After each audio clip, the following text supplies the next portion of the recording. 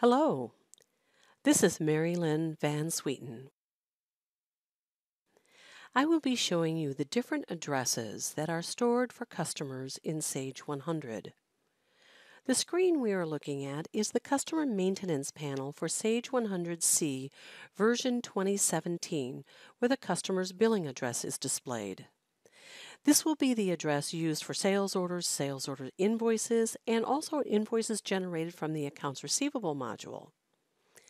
However, the billing address might not be enough. Your customers may need their products shipped to a different location. By clicking on the More button in the top right corner of the panel, I have a little drop-down menu that comes up that's going to contain Ship to addresses. This option is only available if the sales order module is installed and activated for this company. I'm going to use the little lookup icon, and you can see that I have 4 locations here. Now the location code is 4 characters, alphanumeric. You can choose to use those characters any way you like. In my sample data though, I've created just 1, 2, 3, and 4.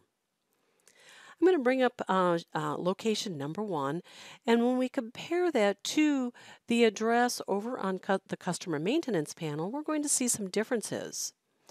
One of the important things not only is the address that's different, but the phone number.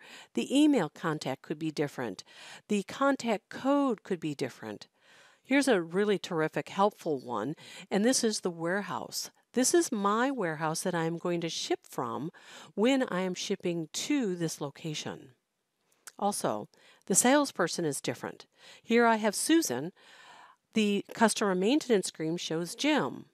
When I am shipping to this location, Susan will be receiving the commission rather than Jim. You'll notice that my default ship via is different from the customer master, as well as the sales tax schedule. Here I have a Milwaukee schedule, and when I'm looking at the sales tax code, well, on this one, sorry, I have the same, but we'll see when I'm looking at other locations, I have a different sales tax schedule.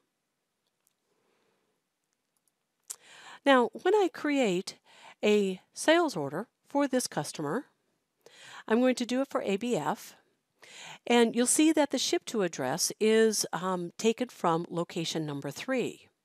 I can easily change it up here on the first panel, or when I come to the address panel, I can change it here as well. Now, all of the defaults that were from that ship to address are going to repopulate the header, such as tax schedule, salesperson, warehouse. Then, of course, this ship to address is also going to show up on my pick sheets and on my packing slips. Now there's one more set of addresses that I'd like to point out to you. And coming up to the little menu up here that was under the More button, I'm going to click on Contacts. I could track contacts for my customers. I have a 10-character contact code, and in here I can store the address for this contact along with their phone numbers, their email address, and a little note that might help me work with them a little bit better. These addresses have no further functionality within Sage. This is for informational purposes only.